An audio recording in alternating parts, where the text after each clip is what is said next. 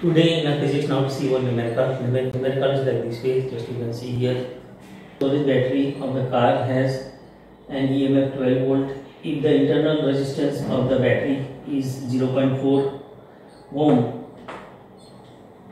what is the maximum current that can be drawn from the battery? That we have to calculate here. This is the battery, has internal resistance small r connected with this resistance R, capital R. Current in this battery is, that is I. Now applying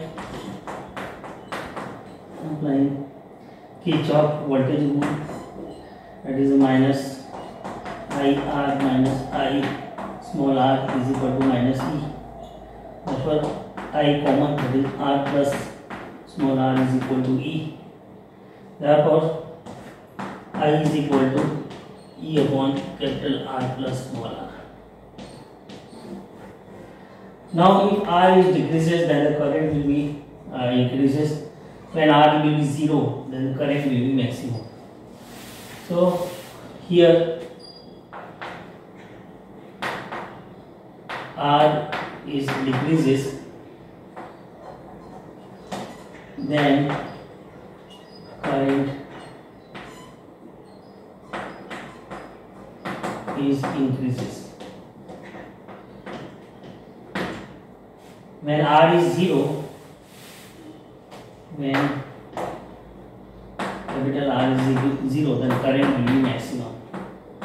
So you can write here I max is equal to E upon small r is equal to 12 upon 0.4. Solving this will get 30 ampere. So this way to solve this numerical. In this numerical, a battery of 12 volt having internal resistance 0.4 ohm connected with the resistor, that is capital R. Applying the Kirchhoff voltage rule here, and we will get here I is equal to E upon small r plus capital R. If R is decreases, then current will be increases.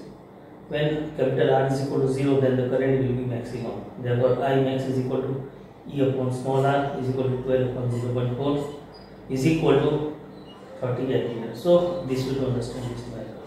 Thank you.